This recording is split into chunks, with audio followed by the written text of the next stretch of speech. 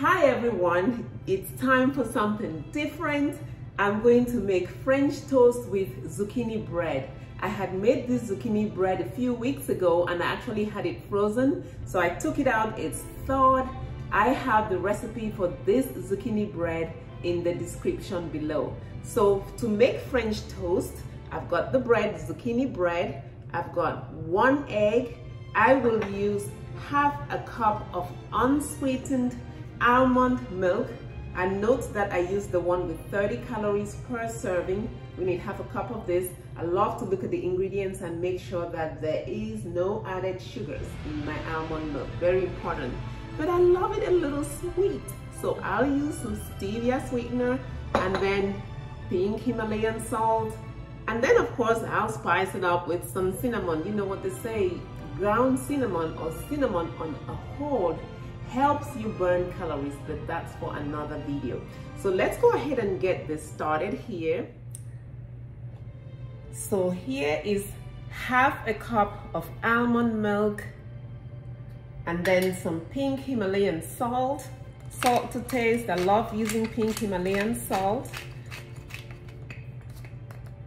Ground cinnamon. Shake, shake, shake that up in there. Ground cinnamon. Love it. Love it. And then I will add some stevia. Again, you can sweeten this to taste. I've got 1 teaspoon of stevia there. I'll mix it up and taste it. Make sure it's to my taste. And then I add the egg last. So mix this up here.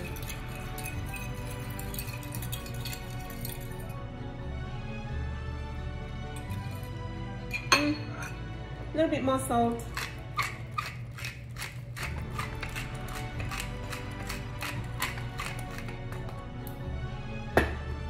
And a little bit more cinnamon.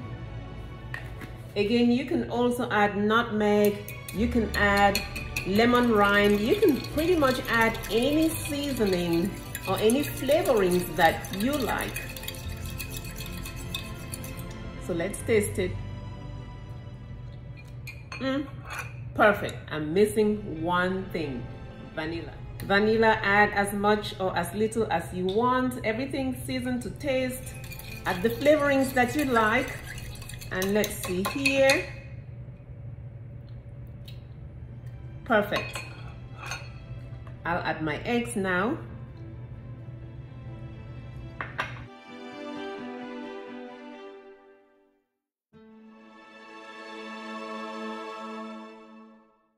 Excellent.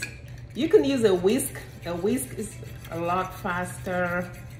If I was making a big batch, I'll just put this in my NutriBullet and blend it up really fast. But you know, I just like to have my hands in the game, so I'm doing it this way for now. I'm ready to eat. I'm ready to eat.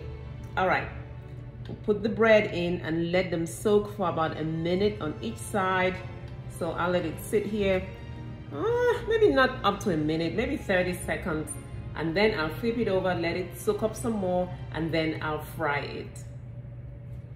So I just flipped that over. You have to get your hands in the game to really feel it. So I love my French toast to be nice and soaked with all the goodness. So I would let that sit a little bit longer. So don't be worried about your bread falling apart. My recipe is pretty dense. The zucchini stays together. It is not falling apart. I'll flip this over again so you can see. I'll just let it sit there a little bit longer still because I want it to soak up that you can do to get your goodness into the bread right in the middle. You can actually cut this bread into pieces either this way or horizontally, however you like. Just do whatever you think works for you. But for me, this is good enough. I am going to go ahead and fry it. Time to fry our French toast. You can use cooking spray. I personally prefer to use avocado oil. I have a gas burner, so my stove gets super hot. So I have set the stove to low heat. Pour in some avocado oil here, very little. You can use any oil of your choice. So I drizzle that in, and I like to wipe off the excess with a paper napkin so it's not too oily.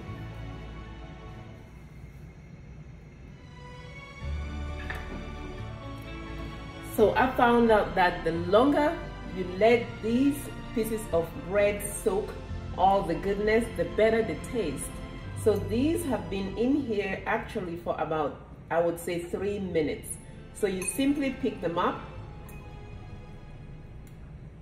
like that, put that in the frying pan and fry it slowly. Woo, that's too high. I'm gonna lower the heat some because I want them to fry slowly. I want it to be crispy on the outside and juicy on the inside, but I want it totally cooked. So we just lift it up and set that in there. I am making enough for the whole week, so I've got a little more to fry after these.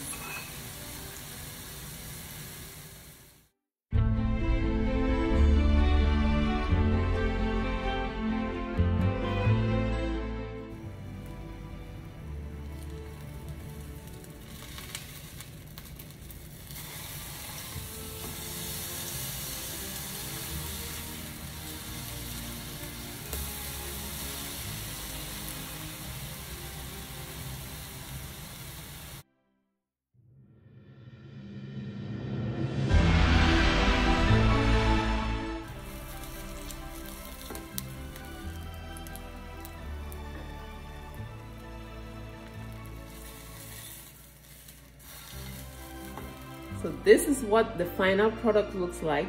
Delicious! It's time to eat! Time to eat!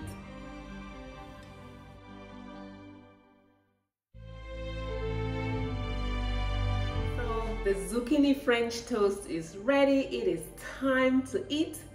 I'm going to have this with Greek yogurt. This is plain, non-fat Greek yogurt. And I love to sweeten this. Of course, I'm not going to eat it as is. I am going to sweeten this with some stevia. Yum, yum, yum. Generous amount of stevia here.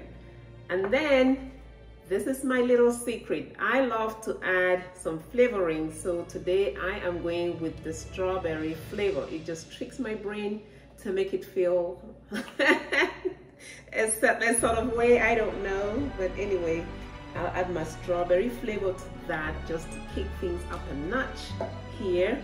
Stir this up. This is a very healthy, low-calorie meal. In fact, I divided my bread loaf into 10 because the zucchini bread is 10 servings. Don't forget that the zucchini bread is 10 servings. So each slice of bread has a total of about 125 calories with 15 grams of protein, 9 grams of fat, and 6 grams of carbohydrates, and that's in the bread. And then the yogurt, this is from Chobani non-fat Greek yogurt. It's 5 grams of carbohydrates, no fat, 16 grams of protein. So all together, one slice of this zucchini bread French toast with the yogurt will give you a total of 250 calories and 25 grams of protein. So let's do the taste test here. I love the bread. I love to eat it on its own. I can eat this and drink coffee, but since it's breakfast, I will have this with some yogurt. So,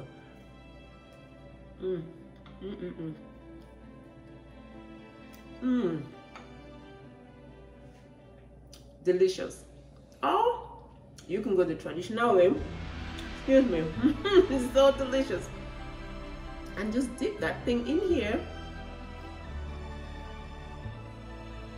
So this is an excellent way to have a healthy meal packed with goodness. All the nutrients are there in the vegetables. A significant amount of protein. That is 25 grams of protein in this meal. Very easy. Make this at home. I've actually made this in a batch.